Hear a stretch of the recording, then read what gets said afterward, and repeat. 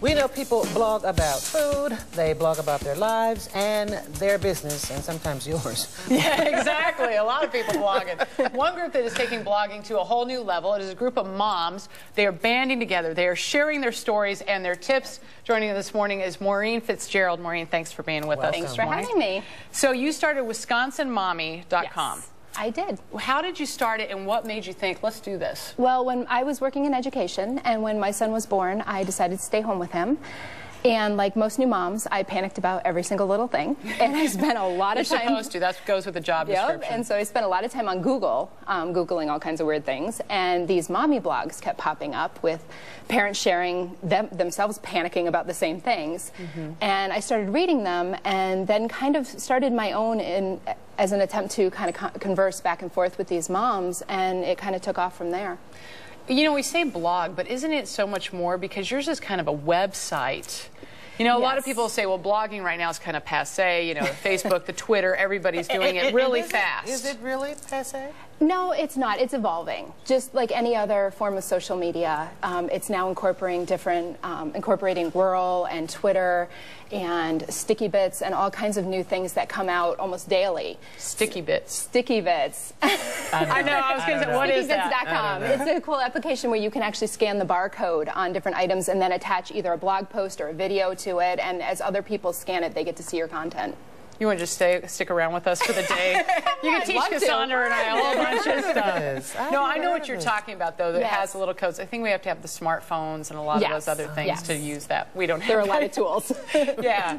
What are some of the topics that you think are hot topics for Wisconsin mommies? Definitely things around the community to do, especially as winter comes and we're kind of limited with what we can do outside. There's a big pull for what can we do inside with our kids. They get a little stir crazy, as do we. So I get a lot of hits on, you know, different shows. We have a lot of giveaways on the website for different shows, different areas that children can go to play inside and burn off that energy, as well as just the topics that hit all parents. Bullying is absolutely huge. Anything education related always pulls a lot as well.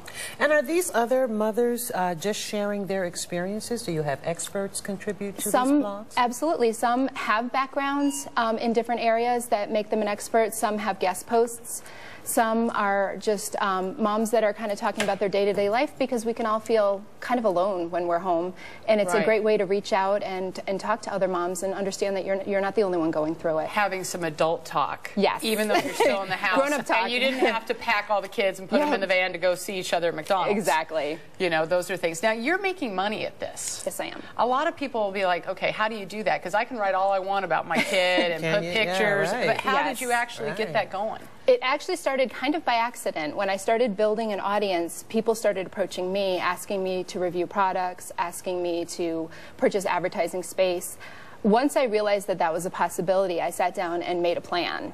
And created a business plan. And I actually just finished a book that is kind of a guide for other moms who are interested in doing the same thing. And there's a link to that on my website. Rock on. See, I know, don't you love it? You know what I do? How life and jobs happen, but it did. I mean, but you applied yourself. You realized an opportunity. I got to the point where I was either going to have to come up with something or go back to work full time. And I love being home. I do still work in education part time, but it's not enough to See, I always say make a job. Now, Yep. let me ask you this. How do mothers find you? Because, I mean, are they Googling to find Most of the people that land on my site either have found me through Twitter, through Facebook, or through a Google search. So other people use all that. Yeah, absolutely. You really have to. And, of course, we'll have it on RealMilwaukeeNow.com. Yes. Because we're all hooked up.